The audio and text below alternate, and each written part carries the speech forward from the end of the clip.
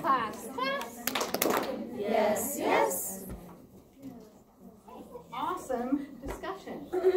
So all of that, now you have a little bit of background, and we are going to talk about, we're going to skip that. We're going to talk about the progression of acquisition, okay? So this is where the alphabet, that alphabetic principle comes in, okay? Kids learn the alphabetic principle first, learning letters, learning sounds, a relationship in words. Then, second, they move into patterns, starting to notice that certain groups of letters often occur together and some letters never occur together. Okay, so starting to notice that. And then our last piece is meaning. So noticing how meaning affects spelling. Noticing that meaning and spelling are related in a lot of words. Every child goes through this progression of acquisition. The only difference is they don't go through it at the same rate. So if I'm teaching third grade, traditionally, I have my third grade spelling list. Everybody gets the third grade list. That's kind of like telling all of you, you all have to wear my glasses when you're in my class, or you're going to fail. Hey, we do that with kids. We say, okay, third grade, you're in the third grade list. Everybody has to know the third grade list. But the rate of acquisition varies. So everybody goes through those stages, but the rate in which they go through it varies. Now, what the words are, way people, oh yeah, Audra. So would you give a student a different list for spelling? Mm-hmm. So how would you test And that's what we're going to learn. Oh, so okay. We're going to learn all the stages today, and then next week we'll learn how you put kids in their stage. Okay. And how you would do that. Excellent question. You're just advanced. Okay, so in this book, Words Their Way, the authors of this book have taken lots of spelling research, and they have come up with 5 stages of spelling development. And we're going to talk about those and learn those today. So they're emergent, these are the 5. Letter name alphabetic, within word patterns, syllables and affixes, and derivational relations. Now, when we look at this progression of acquisition, those 5 stages fit here. Okay, so you have emergent, which is barely in the alphabetic stage. And then we have letter name, which is in between alphabetic and patterns. Then you have within word pattern, syllables and affixes, and derivational relations. Those are the 5 developmental stages that are in the Words Their Way book. Now, one thing that's great about this book is it's set up so that you can reference those really easily. If you look at your book from this, the side, you can see there's little tabbed sections. So how the book is set up is chapter 1 is all about theory and knowledge. Chapter 2 is all about assessment. Chapter 3 is all about organization. Then chapter 4 is all about emergent spellers. And then the little tab section includes activities and games that you could do for emergent spellers. And then chapter 5 is letter name spellers, and then the tab section, games and activities for letter name spellers, and so on. So I love the way the book's set up because it really supports you teaching those stages. All right, we're going to go ahead and look closely at each stage. And as I do this, you do have some slides to reference, and the second page looks like this. And this has all 5 stages. And the reason I've given you this, and the reason I'm telling you this right now, is because next week, the quiz, we're going to do the developmental spelling stage quiz. I will just give you a blank piece of paper. And on that piece of paper, you're going to list all 5 stages and then 2 attributes for each stage. The reason I'm telling you this is so that you really pay attention. I'm giving you a rationale here, okay? So let's start with the emergent stage. The emergent stage, think little kids. Think my niece that was writing that day. You know, we saw her scribble writing. The emergent stage, concept development. So learning about the kitchen and the words that might be in a kitchen. Or learning about Christmas and words that go with Christmas. That is concept development. And vocabulary growth, learning different vocabulary to be at school. What are the words to be at school? This is a really hard, kindergarten can can be really hard because you have kids that maybe have traveled, that have very educated parents. In their house, they have a writing center because their mom's a teacher, and they're read to every day. And you have kids like that, and then you have kids that don't have books, that have never left their town, and they're all coming together in kindergarten. So kindergarten, you have to kind of really build that vocabulary, that common language for all of those kids. Also in the emergent stage, phonemic awareness. So being able to hear the sound in words, being able to hear those sounds. Concept of word is just knowing that a word is letters surrounded by space as meaning, means something. The knowledge of the alphabet, they can sing the song, they know that there's an alphabet, but there's no sound symbol match yet. Okay, this is all emergent stage, generally pre-K to middle first. So I have this book called Bunny Cakes by Rosemary Wells. And in this book, this is Max and Ruby. Who's familiar with her Max and Ruby? Yeah, Max and Ruby. Ruby's such a whiner. In the cartoon anyway. Okay, so in this book, Bunny Cakes, Max and Ruby are making a cake for Grandma for her birthday. And Max really wants to help, but the first thing he does is knocks over the eggs. So Ruby writes a list and sends Max to the grocery store with a list that says eggs. Well, Max wanted red hot marshmallow squirters for his earthworm cake. So he wrote red hot marshmallow squirters on the list. Can you see Max's writing? Okay, this is emergent writing. He knows about red hot marshmallow squirters, so he has vocabulary, but he doesn't have sound symbol. Okay, so there's his writing, and he goes to the grocer, and the grocer gives him the eggs, but doesn't give him the candy. Okay, then he spills the milk, same thing. He writes red hot marshmallow squirters in a different way. And he goes to the grocer gives him milk. When he gets back home, this time Ruby has drawn a picture. Max is not allowed. Okay, so this time Max gets a different idea. And Ruby says, she baked it and cooled it and iced it with raspberry fluff iced frosting. It needs something else, Max, said Ruby. Birthday candles, silver stars, sugar hearts, buttercream roses, wrote Ruby. Meanwhile, Max had a brand new idea. And Max drew a picture. And he ran to the grocer, and guess what the grocer said? What's this? Why, it must be red hot marshmallow squirters. So he got what he was after. It just took a couple of tries. Okay, good example of emergent writing. He knows that writing or symbols have some kind of meaning. I always wonder, like, the kid can't talk. What's he doing going to the grocery store by himself, right? Okay, here's another example. This was years ago, my little Sage. I was going to McDonald's, okay? It was like a summer night and we were out late. Okay, Mom, I want a Happy Meal with chicken nuggets, apple dippers, chocolate milk, and a girl toy. And she hands me this list. Now, this list does not say that, conventionally, right? But if we're looking at her as a pre-K emergent speller, does she have concept development and vocabulary of McDonald's? Unfortunately, yes, she does. Does she have concept of word? Okay, concept of word. Letters put together with spaces and it has meaning. Definitely she has concept of word. She has knowledge of the alphabet. There's no sound symbol, but she does know about the alphabet. Okay, so this is emergent spelling. This is an A+ in emergent spelling. All right, go ahead and turn to your buddy and review the emergent stage. Teach. Okay, so we're reviewing that. So they know the alphabet, the ABCs, but they don't know sound symbols. Right, and they also are aware of like certain words that go with certain topics. Christmas words, McDonald's words. So no writing and symbols. That's included. Oh, okay. Right, okay. Class,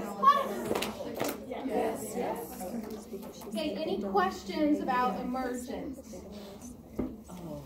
Okay, let's go. Oh, go ahead. Concept development is like, okay, we're in school. What are the concepts of school? Okay. And it goes with vocabulary. Okay. So developing that, like when kindergarten teachers do a whole unit about something, that's developing those concepts. Good question. Okay, our next stage, letter name alphabetic. Okay, say it 3 times.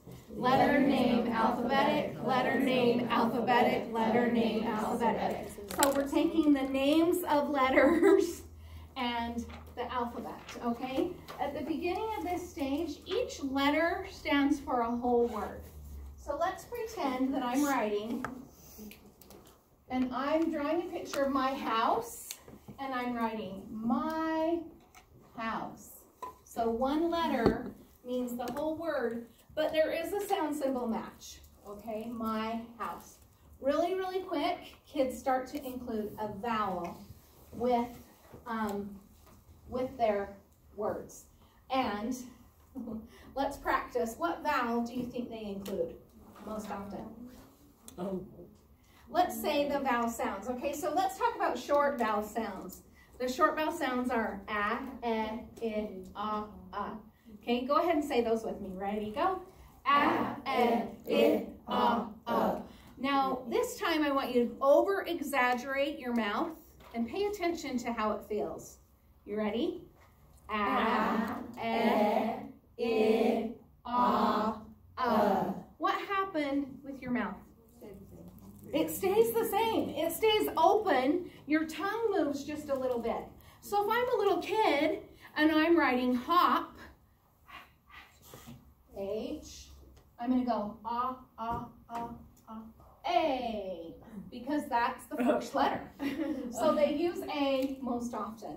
Okay, another thing kids will do is what letter is easiest to make the shape. Okay, so if I'm writing pig, pa, pa, pa, I, E.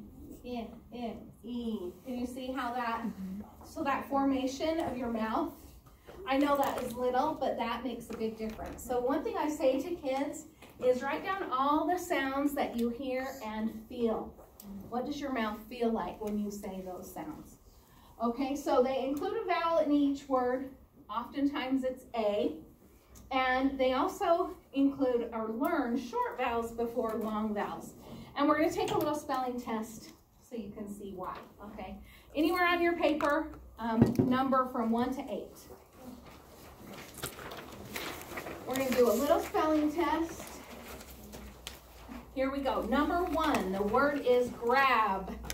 Will you grab some milk on your way home? Grab. Okay, number 2 is rat. The rat ran fast.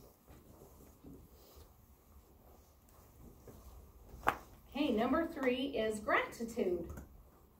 I have a gratitude section in my notebook. Okay, number 4 is cake. I made Scott a carrot cake for our anniversary because he loves it so much. Okay, number 5. Number 5 is rain. The rain fell hard on the spring day. Rain. Number 6 is hay. Like there was some hay on the ground and it made me itch.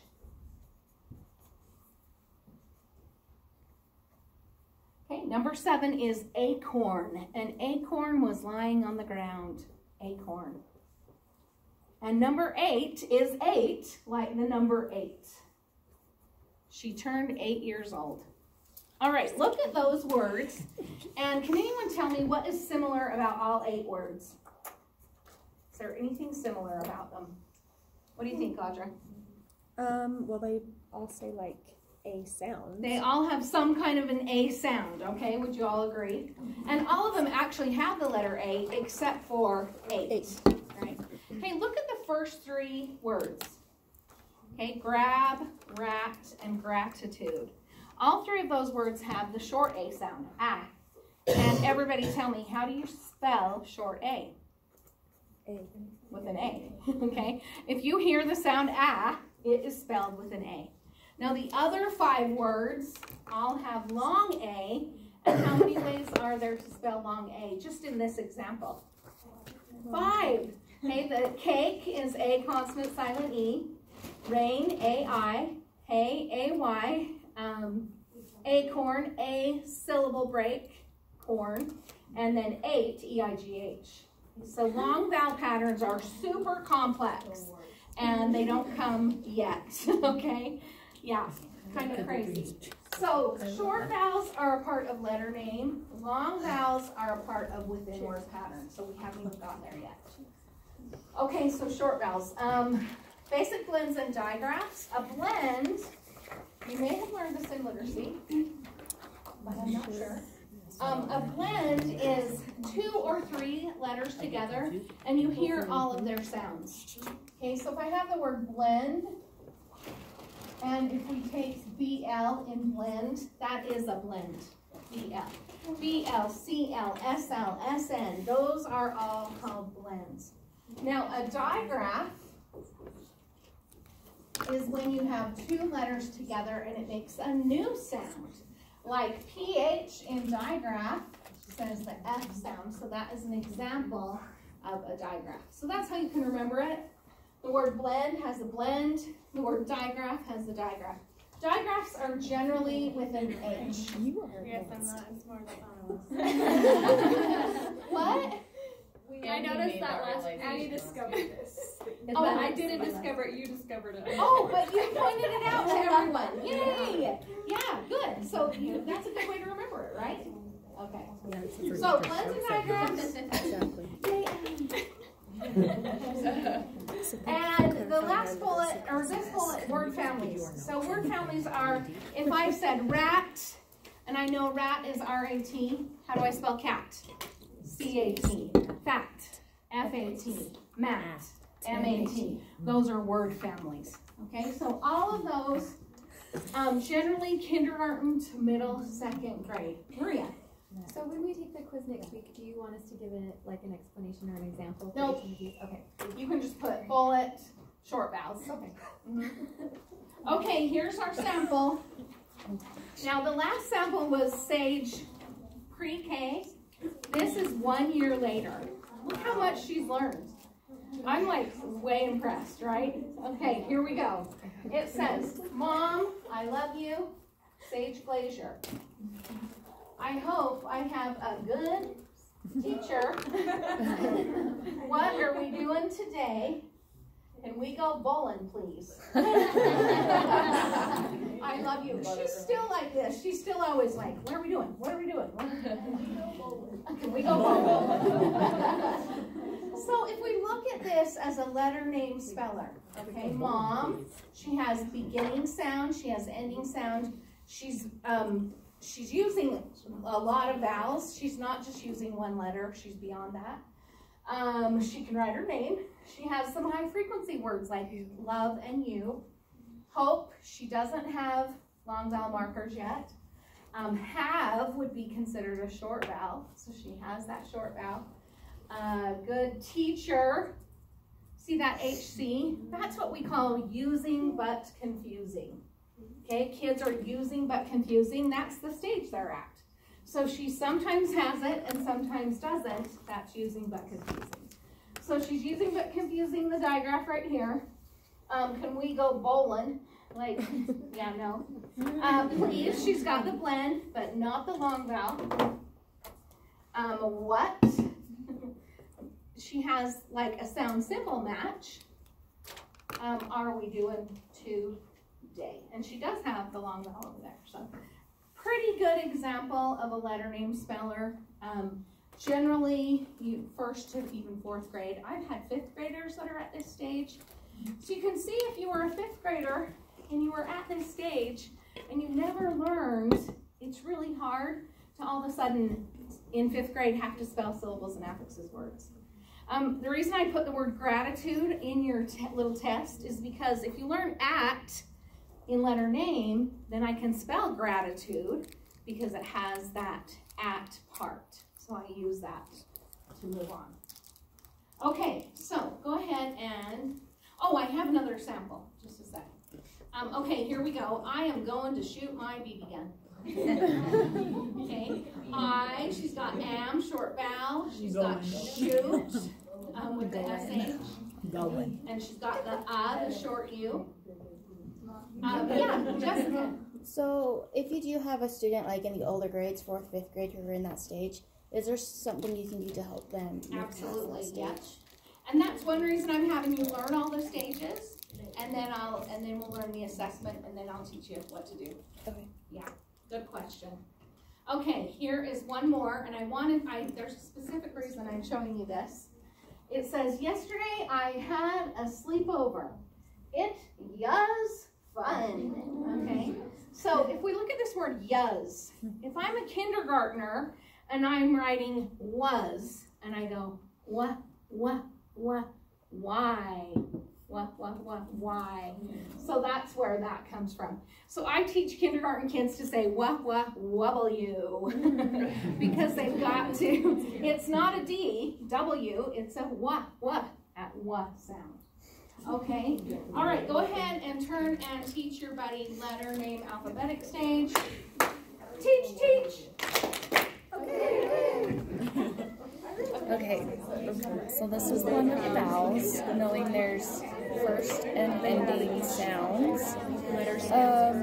For the most part, they understand it, but they still can include the vowel in each word. And she said use the sounds you or short vowels or long. One thing that helps me with this is starts talking about basic blends and diagrams. Those are the simpler words we learned, and this is more simple stage. Right. So that's how I remember those are in here, and then the more complex. Class. Yes. Okay. Any questions about letter name? All right. Our next stage is the within word pattern stage, and the people that wrote Words Their Way in some of their research, they said that perhaps 25% of the adult population in the United States is stunted at this point of literacy development. Kind of scary. But when I look at my little brother, he is here. I remember he served an LDS mission in the 90s, so no email. But he'd write letters, and I couldn't even read them because they would say, like, the word doesn't, for example, I remember. D-U-Z-N-T, just very phonetic, and it made me crazy. I couldn't even deal with it. Even still, we'll go places and I'll say, oh, there's a spelling error, and Spencer says, how do you know that? Like, how do you know that that's a spelling error? So really good instruction is how we're going to get away from here, okay? This is how we're going to get kids to advance from this point. Within word pattern, think about that name. And think about the spelling test I gave you. 5 of those words, actually 4, acorn does not fit in the within word pattern stage, but 4, cake, rain, hay, and 8. Those are all examples of within word patterns, okay? A consonant, silent E, A-I, A-Y, E-I-G-H. Those are all within word patterns. And students at this stage, they start to notice those long vowel markers. They use but confuse those long vowel markers. Those are hard. And when I see a spelling list, like in the 3rd grade, and there are 5 long vowel patterns on one list, and kids are somehow supposed to memorize that and remember, it's no wonder they don't do well. There has to be a lot of practice. And we'll get to what that looks like in a couple of weeks. But today I just want you to learn what the stage looks like. So we have long vowel markers, like on your test. R influenced vowels, those are things like A-R, O-R, I-R, U-R. They all say but when do we use I-R and when do we use U-R? Like if I have stir or I have fur, it sounds the same. Those are called R-controlled or R-influenced vowels. Knowing that when we hear the sound, it has to have a vowel with it. A lot of kids will spell like girl without the vowel. So this is when we're starting to notice that we have to have a vowel. Also in this stage, consonant patterns. like complex consonant patterns like TCH in which, okay, that would be called a consonant pattern, or DG, like in Dodge, consonant patterns. So those are in this stage. Diphthongs, I know you want to say it with me. Say it 3 times. 1, 2, 3. Diphthongs, diphthongs, diphthongs. Just because it's fun to say, right? Okay, diphthongs are when vowels make a totally new sound. All right, like oi in oil, or oi in boy. Those are called diphthongs. And kids are like, they're like, wait, oi, oi, oi. What is that? Is it an O?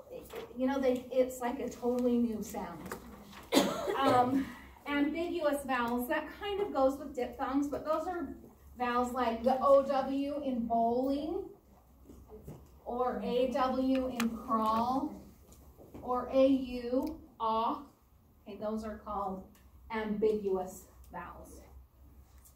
Also in this stage, we have homographs and homophones. Homograph, okay, let's do some gestures with me, okay, ready? Homo means same, and graph means to write. So homograph is written the same. Okay, so everybody just say homograph. Homograph. Homograph. Homograph. Written the same. Like nail, hammer and a nail, fingernail. Okay, written the same. Also, sometimes they sound the same and sometimes they sound different. Like record. I cannot believe that records are so popular again. Like a black vinyl record. Or we have record. I'm going to record my voice. Okay, those are called homographs. Now homophones, again, homo means same, phone means to hear. So homophones sound the same, but they're not spelled the same. Like C and C.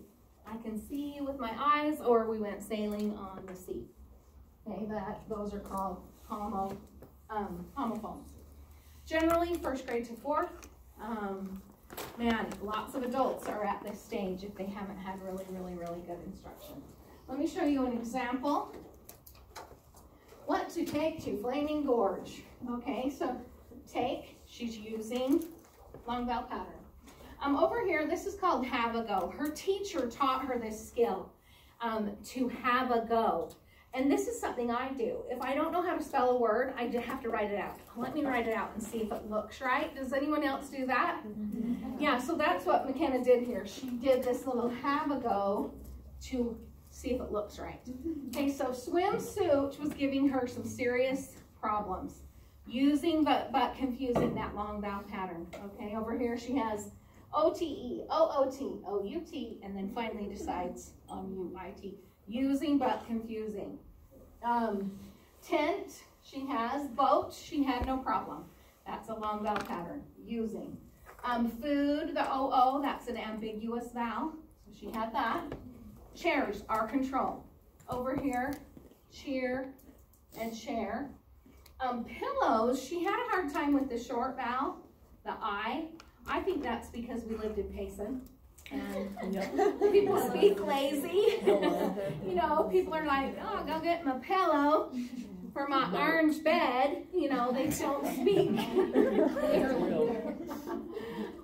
Okay, blanket, clothes, life jacket, water, skis, and a new board. I think that was supposed to be a knee board.